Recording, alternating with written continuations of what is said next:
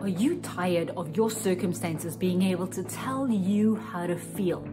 Some days you feel up and everything's great, and some days something bad will happen and you feel down, and life feels like this roller coaster of up and down emotions.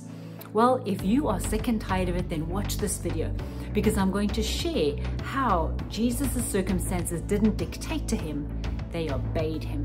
And exactly the same can happen for you today, my friend. Hi there, I'm 𝙤𝙤𝙫𝙀 Berg from Soul Solutions Coaching, empowering the 2.0 version of you, taking you to that abundant life that Jesus paid for you to live. So if you're new here, consider liking and subscribing this video, joining us on the journey, and share it with your friends. Let's send good news to those we love and care about. So the other day I was sitting with the Lord, thinking through how circumstances can dictate how we feel, right? So first of all, the first thing we need to know is that emotions are perfectly legitimate. They are given to us from God.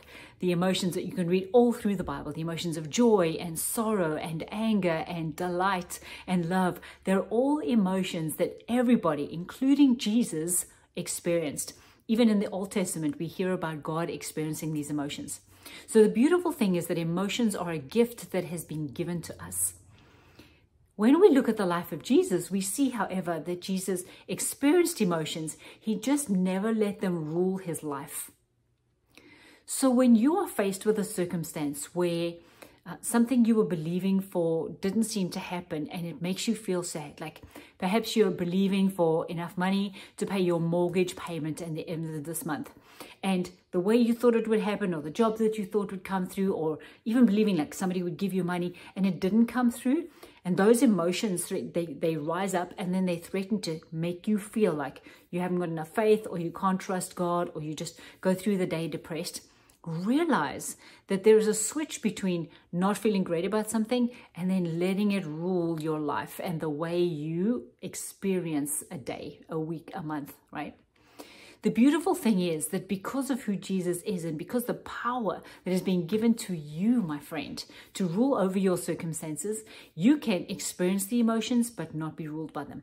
So Jesus would experience things like being disappointed when his disciples didn't pray with him, didn't stay awake with him when he was on the Mount of Gethsemane, in the Garden of Gethsemane. He would experience the joy of fellowship around him when he and the disciples were hanging out and doing things. He'd experience the hurt when Judas betrayed him. He'd experienced the anger when he got into the temple and found out that the money changers were just using it as a place of commerce and not a place to worship God. So many emotions that Jesus went through. But you can see that he experienced them and then he took dominion over them. And the beautiful thing is that he didn't even need to try so hard. He so knew who he was and so believed that God, his Father, would help him in the circumstance, had better plans than what he could see in front of him, that the overall picture was for good and for God's plan and his glory, that he was able to go, you know what, I may feel this way now, but God has a bigger plan. And I'm going to go with feeling about the bigger plan the way he does, rather than feeling about the current circumstance the way I do. Such a nugget of gold right there, right? Jesus felt emotions, but he wasn't ruled by them. Jesus' emotions weren't dictated by his circumstances. They obeyed him in those circumstances. So he was able to say to himself, he was able to go in and see, for instance, when Lazarus had been dead for 3 days, the Lord told him to wait. Holy Spirit told him to wait and not go immediately. So he waited. He knew he was going to get there to grieving people. He knew he was going to get there to Lazarus being dead and not smelling so great after a couple of days. He knew a lot of the circumstances that he'd walk into. But even then, knowing those circumstances, he walked into them with a full knowledge that God, his Father, had told him to wait. There was something specific that God wanted to do. Whether Jesus knew about it or not, I don't know. But he knew that God had a bigger plan than Jesus rushing in and getting Lazarus raised from the dead straight away, right? Jesus goes in and he weeps. He feels the emotion of everyone around him. He weeps for the sadness that the sisters felt, that the people around and that loved Lazarus felt. But then he takes that weeping and he goes, okay, everybody clear out, right? And then he speaks to Lazarus and Lazarus comes back alive again. Think about it. Jesus dealt with the rebuke of the sisters. Jesus, if you'd been here, he wouldn't have died. He dealt with the mass grief of Lazarus' friends and the people around him. He dealt with the unbelief, the disbelief of being able to raise somebody from the dead after so long of being dead. It was a hot climate. He didn't smell good already. The body had already started decomposing, right? Jesus deals with all of those circumstances in front of his eyes that looked impossible. But no matter what, he goes in and he goes, no, it may look like this, but this is the truth of what's happening. I may feel this way now, but this is the truth of what my Father once done. I may see all of these people's reaction and feel their unbelief right now, but this is the truth of what my Father in heaven says. And as that happens, he then took from that place and said to Lazarus, get up and walk out of there. And Lazarus was raised from the dead. So whatever circumstances you're in today, realize that it is perfectly legitimate to feel the emotion.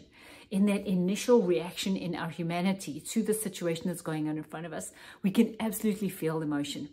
But then realize when it starts getting to the place where that emotion begins to rule you, go, no, this is not what rules me. God's truth is what rules me. His goodness, your faithfulness, your kindness, that is what rules these circumstances. And from that powerful place, just like Jesus did, you get to say to your circumstances, you may look one way now, but wait and see what my God is going to do. See how he changes it. See how he causes it to work together for good. See how he brings goodness and kindness and shows his faithfulness to you in the longer term circumstances that you can see now. This, my friends, is the powerful way to live. This is how Jesus' circumstances did not dictate to him, but they obeyed him instead. And exactly the same can be done by you because of what Jesus did for you. Okay. So as always, Jesus is inviting you on an adventure today. Will you accept? Come across and visit us at soulsolutionscoaching.com. Let's book a coaching session where we can walk you through circumstances in your life that seem to be so all-consuming to you in the emotion of what's going on, so much so that you can't walk past it. And let's get you unstuck. Let's get you back on the path of the truth of what God has said and get you accelerated and moving forward in the plans and purposes that he has for your amazing life. So as always, I will see you next time. Bless you, bless you, bless you.